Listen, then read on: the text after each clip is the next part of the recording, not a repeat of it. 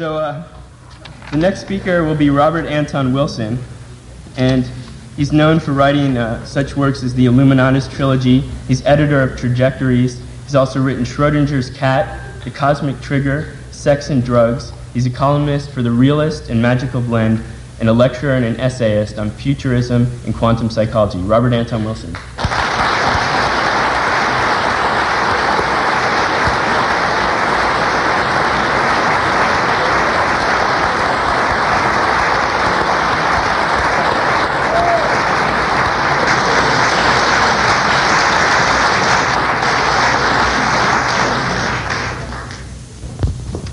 Hi.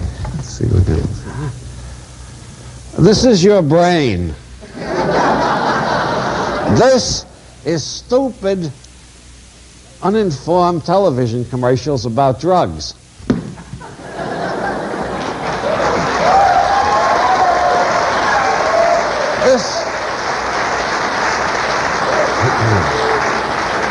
This is your brain after you've been hit by those television commercials.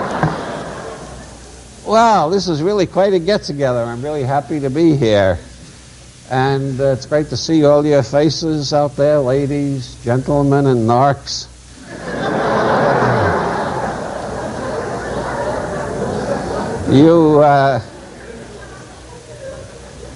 Everybody look around and see if you can spot the narcs. They're the ones who look like hippies.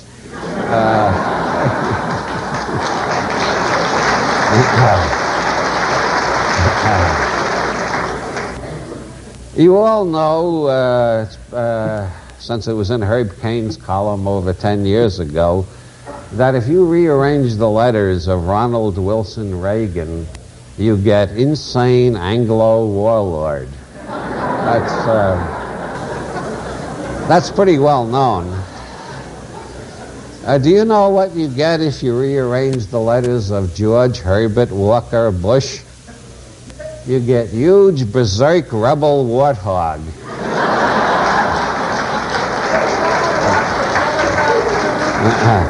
Which sort of sums up the state of the nation.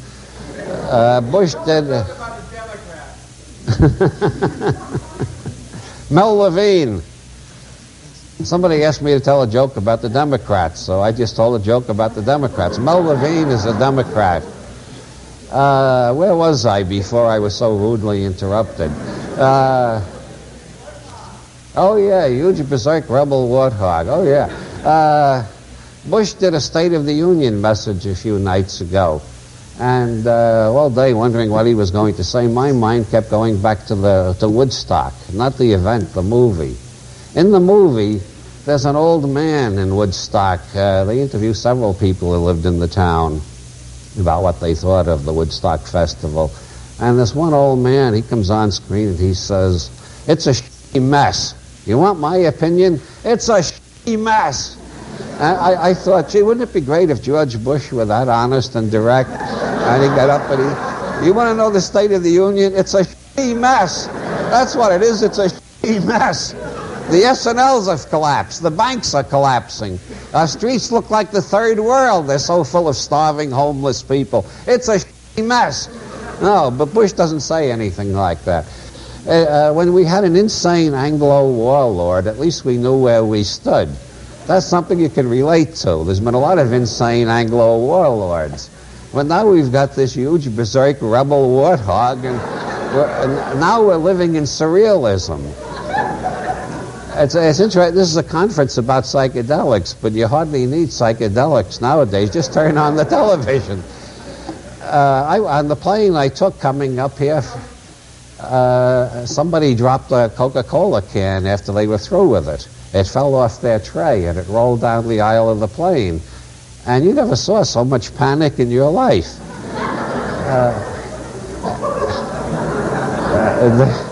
The huge rebel, the huge berserk rebel warthog has gone in and started a war with the one people on the whole planet who are best known for having perpetual vendettas. They never give up. They conquered southern Europe in the 7th century. They controlled Sicily and Spain and parts of southern Italy. And that's how the whole concept of vendetta got into our culture. It's originally an Arabian invention, and it means you never give up. If they defeat you, you teach your children so they can fight back in the next generation. And terrorism is an honorable method of fighting back when you're a third world people and you're being attacked by a superpower with all sorts of modern technology. So they will never give up, and we all might as well get used to the fact when you see a Coca-Cola can rolling around, you're going to jump. When you get on the underground in London, they've had a lot more experience with this kind of thing than we have. When you get on the underground in London, you see signs. If you see an unaccompanied package, do not take it to Lost and Found. Get off at the next stop and notify the bomb squad at once. We are going to have to get used to signs like that. The huge berserk rebel warthog has stirred up a part of the world that nobody should really go in and stir up. It's much funnier when I'm talking about what you can do with his name than when I'm talking about what he's been doing. Fortunately, I always maintain a mildly LSD perspective. It's interesting that he actually said, look at who I picked for vice president. That will tell you all about me. That was quoted in Esquire 2 years ago at the end of the year when they had their most amazing quotes of the year. George Herbert Walker Bush said, look who I picked for vice president. That will tell you all about me. Okay, so look at Dan Quayle. He went over there and he told the troops this will not be another Vietnam. And somebody yelled, damn right, or you wouldn't be here.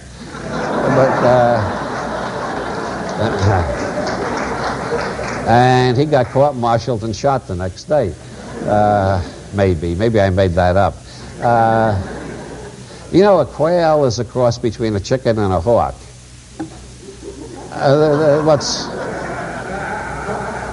What's really weird, what's really very extremely weird, is everybody knows bush means pubic hair. That is slang from one coast to the other.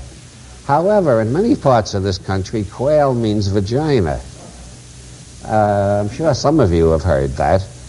It's getting a bit archaic. Maybe it's 1950s or even 1940s or 30s slang, but a lot of people remember it. So Bush says, look who I picked for vice president. That'll tell you all about me. He's got a name that means pubic hair, and he picks a vice presidential candidate with nothing to recommend him except that his name means vagina. What is he trying to tell us? I can't figure. You know, the last thing Reagan did before leaving the White House, he had surgery on his ass. And the first thing Bush did after being inaugurated was have surgery on his middle finger. What are they? What kind of message are they sending us? I was speaking in Maui about 2 months ago, and I heard on the television while I was over there that the Defense Department has shipped 60,000 body bags to the Mideast. That was December 2nd. That was 2 months ago exactly. 60,000 body bags. This was while they were telling us it's going to be a surgical strike and it'll be over in a week and everybody will be home. Meanwhile, they're shipping 60,000 body bags over there. And I thought, for years in my seminars, I've been quoting this story about Ouspensky. Prince Peter Ouspensky studied with Gurdjieff. And one of the main teachings of the Gurdjieff schools is that human beings at this stage of evolution are so controlled by conditioned reflexes that they might as well be robots. They're completely mechanical. Anybody who's ever contacted the Gurdjieff work has heard at least that much. Try to see how mechanical you are as a first step in the Gurdjieff work.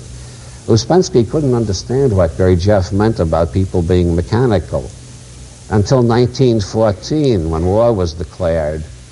And one day Ouspensky saw a truck headed for the front and it was full of artificial legs.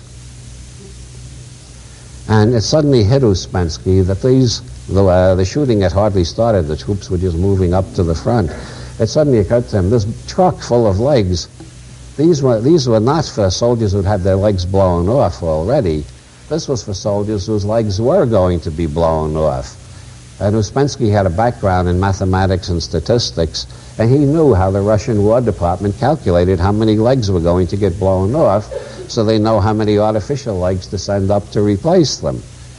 And suddenly he realized, my God, this is all mechanical. If there was anybody awake on the planet, those guys would get the hell out of there.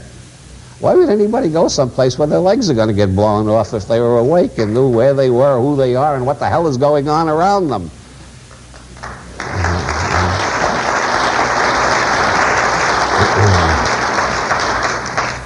So there I was in Maui 2 months ago, and I hear they're sending 60,000 body bags to the Mideast, and I suddenly felt just like Uspensky. What the hell is going on this planet? Are we all really in a deep state of hypnosis? As Gary Jeff said, are we all totally mechanical? Well, you may wonder when I'm ever going to get around to the topic of this conference.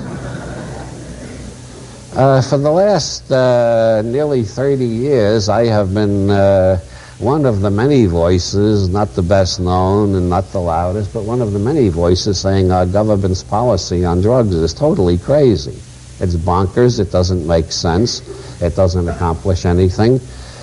And trying to get this message through, trying to have some impact over a period of going on 30 years now, I have begun to realize certain things about government.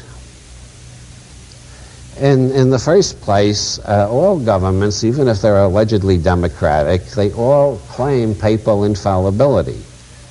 They don't make the claim explicit like the Vatican does, but the general attitude of the government on drugs can be summarized very simply.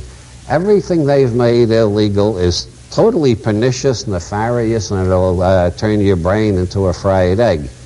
Everything they've left legal, including alcohol and nicotine and caffeine, is perfectly safe. Take as much of it as you want. And they have never made a mistake. Everything they made illegal is bad. Everything they've left legal is good.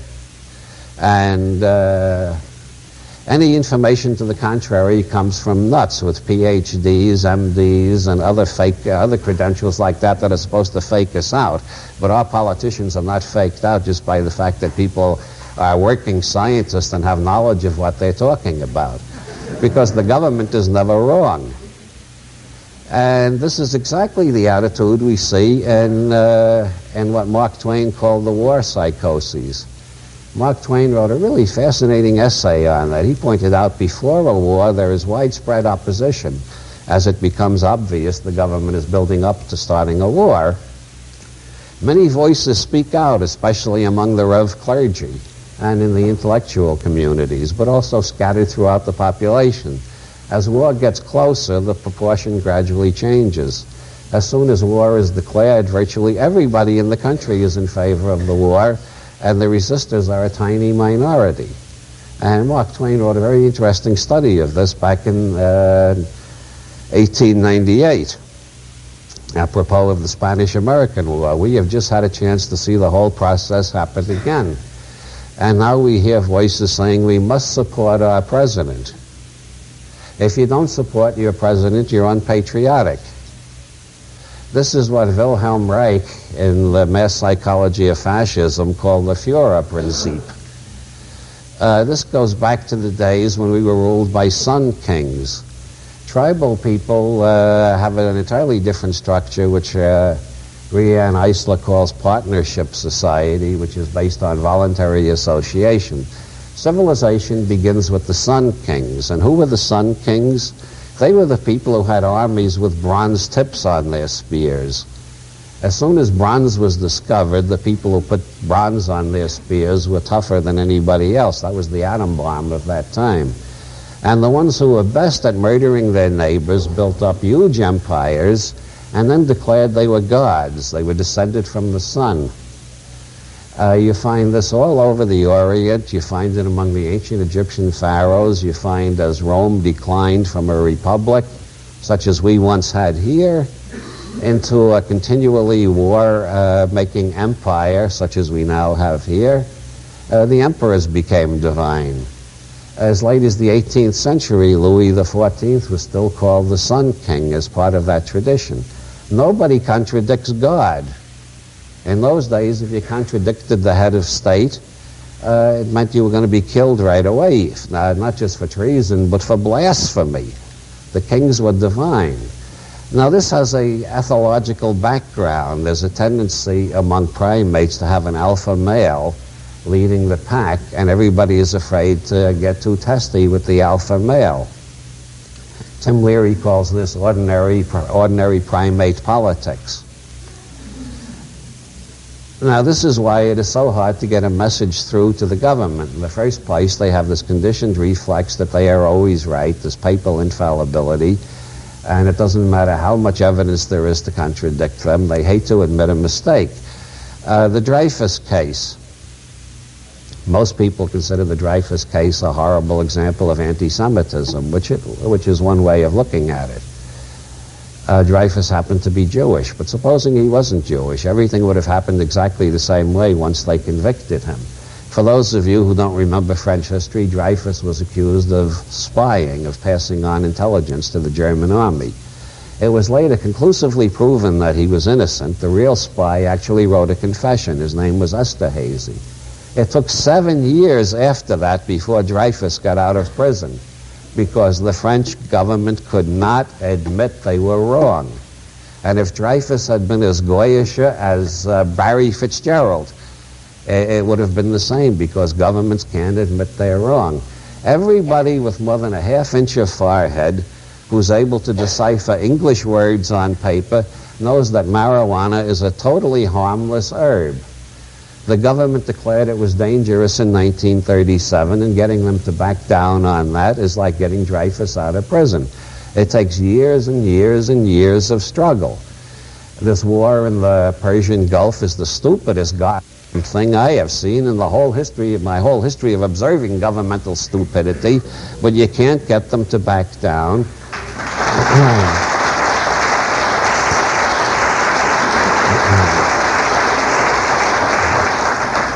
And this does not just exist in government circles.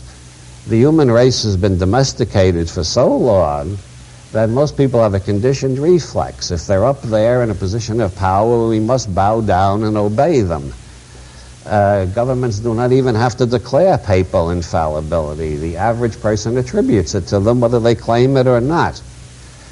And so the government doesn't have to go around saying it's a crime to criticize us. They have got, after 6,000 years of patriarchal authoritarian civilization, most people spontaneously cry out, "What? You disagree with the government? You should go somewhere else. You should be thrown in prison. Why don't you go to another country you like better? You should be shot. Support our troops."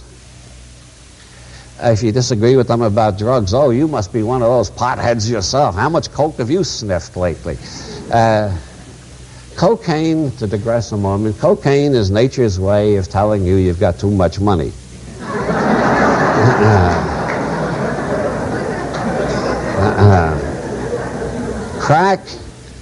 Crack is nature's way of telling you you're part of the population problem and we'd be better off without you. The government has done a great deal of talking in the last couple of years about the horrible problems of crack, and I don't want to contradict anything they've said about that. It is a horrible problem. But they're still spending 70% of their drug budget tracking down pot smokers. If you point this out, you're disloyal, you're unpatriotic, and it's the sin against the Holy Ghost. Governments are supposed to be infallible. And most people believe it. They've been trained that way for 6,000 years, the Führerprinzip. Wilhelm Reich, in The Mass Psychology of Fascism, talks about intelligent discussions with Nazi Party members when he was a psychiatrist in Germany before he had to get out. And he would point out errors in logic in the Nazi position or in official declarations.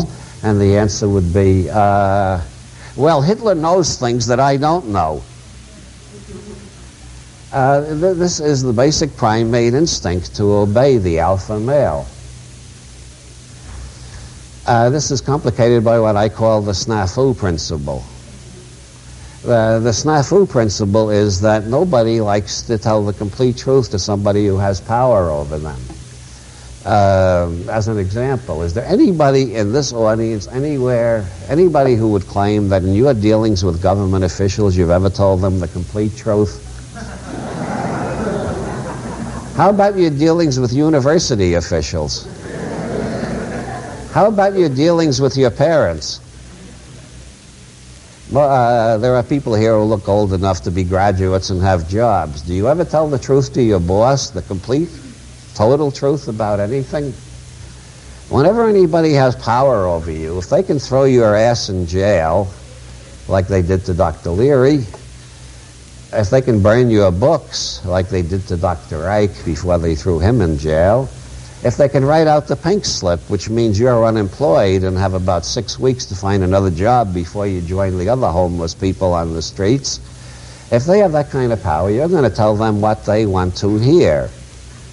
Our civilization has been based on patriarchal, authoritarian principles for 6,000 years, and we're so used to it we can't think outside that framework.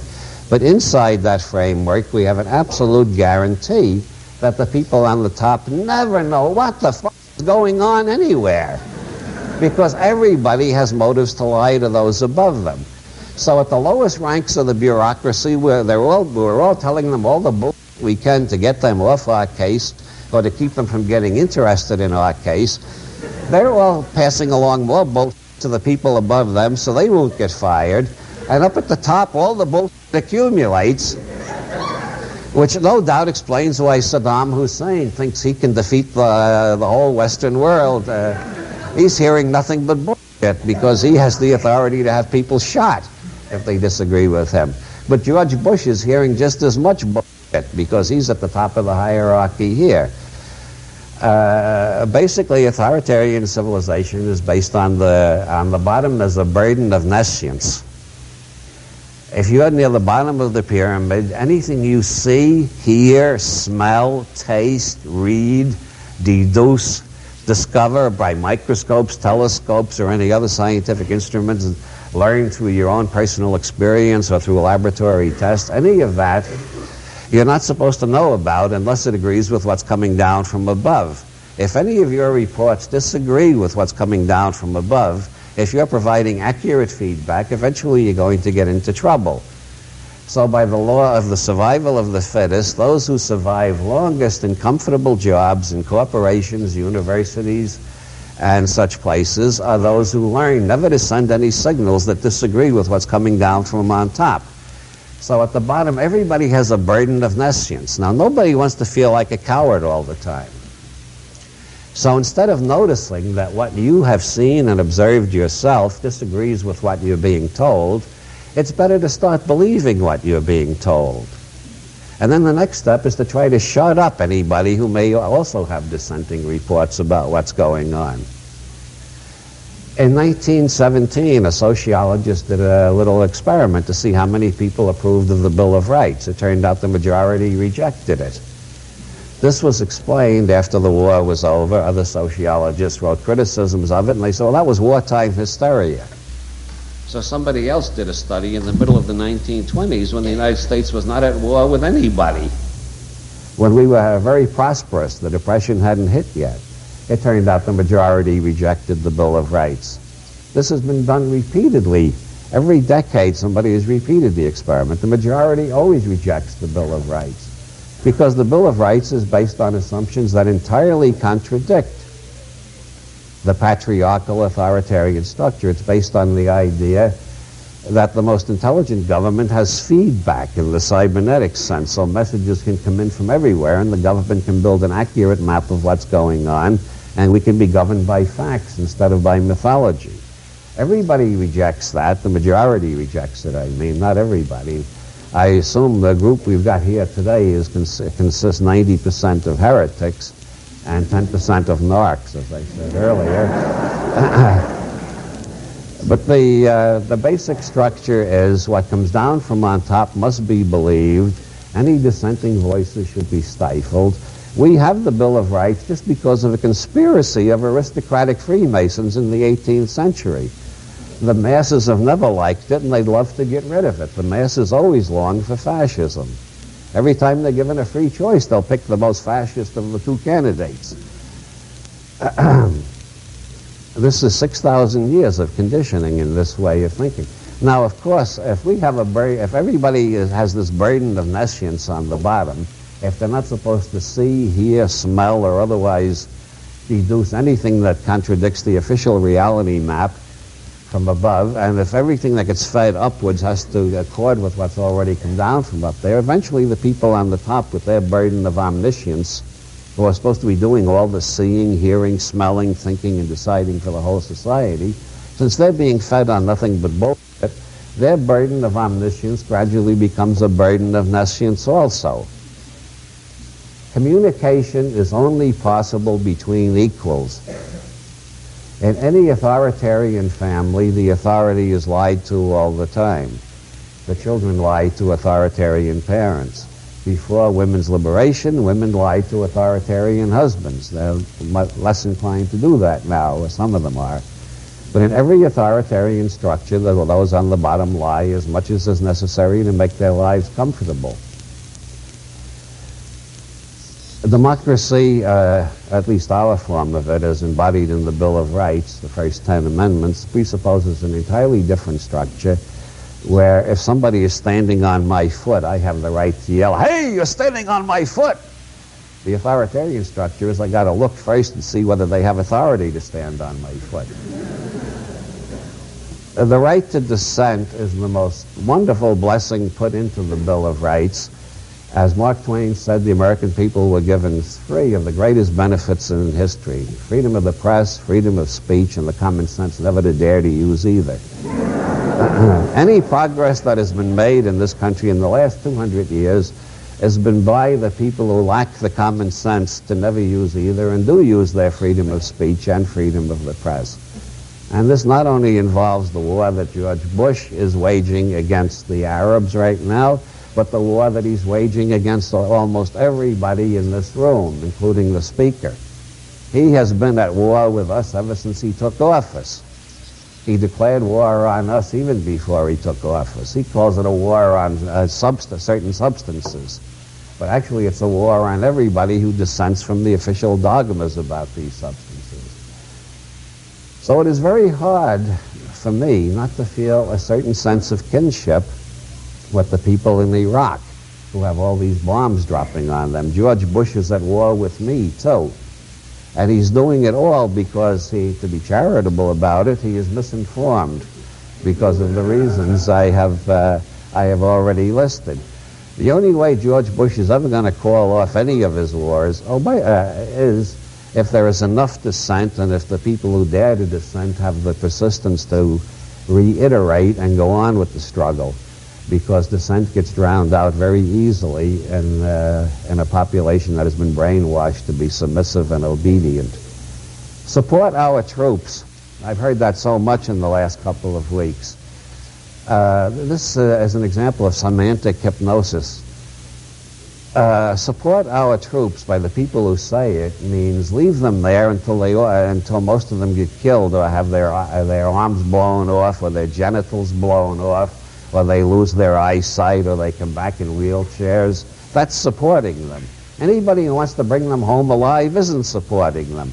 Now I ask you, in that meaning of support, do you want to be supported? I don't want them supporting me.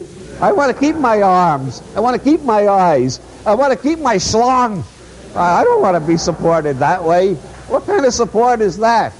No, you know what that really means? Ring Lardner put it in 4 words. Shut up, he explained. And that is the basic structure of all arguments that tell us we shouldn't think for ourselves. And if we do have the temerity to think for ourselves, we certainly shouldn't speak out loud what we have been thinking.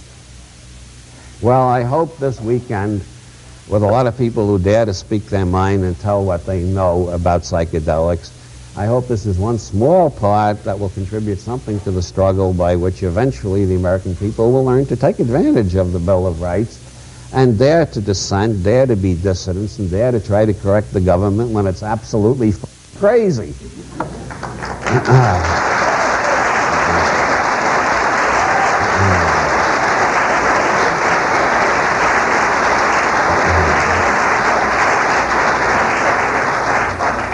Now it is my very great honor and privilege to introduce Dr. Timothy Leary. Introducing Dr. Leary is kind of superfluous. All you got to do is say Timothy Leary and the audience goes wild generally.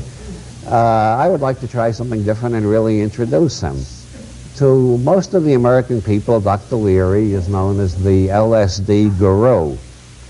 And most newspapers, I believe, have it set up as one lump of type. Timothy Leary, LSD guru, so they don't have to reset it every time. Dr. Leary was one of the pioneers of group therapy back in the 1950s. When Leary first went into group therapy, some elderly people in psychology and psychiatry were saying group therapy is an oxymoron, a contradiction in terms. Now it's, of course, the most popular form of therapy and obviously the most effective. All the 12-step programs are variations on group therapy. Dr. Leary designed the Leary Interpersonal Grid, which is the most widely used diagnostic grid in this country. It's used in the California prison system and probably in the California educational system. Probably most of you have taken the verbal form, the written form of that test at some time in your careers. Yes, he was the LSD guru. He did a lot of very important research with LSD in the 60s. Then they put him in the penalty box. On the more advanced planets, people who make great discoveries are put in the Hall of Fame. On the backward planets, we put them in jail. Leary in the 70s wrote a series of really brilliant books combining psychology and futurism. These books never got the circulation they deserved because he has been so smeared and misrepresented in the mass media. But Leary considers future stages of evolution in those books. He talks about things like why do astronauts and the Russian cosmonauts, why do they report experiences very similar to LSD?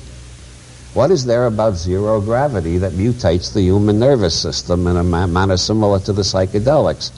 What does it mean if most of the human race is going to be migrating into space at some time in the near future with mutated nervous systems, with mystical experiences in quotes, similar to all the astronauts and cosmonauts who have gone up so far? There's a lot of longevity research going on. What does it mean when we're all going to be living a lot longer than our ancestors and migrating into space?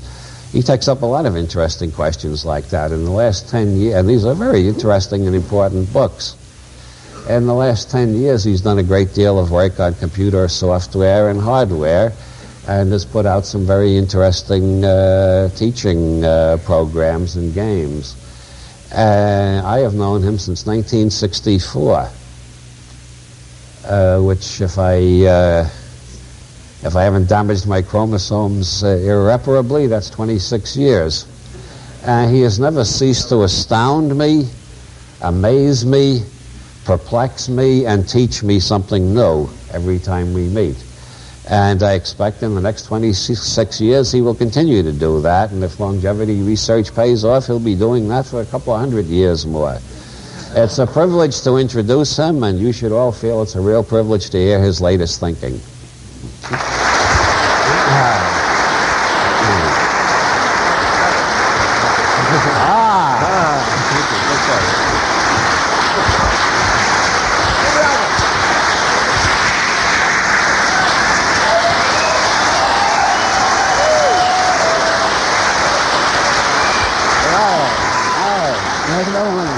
Okay.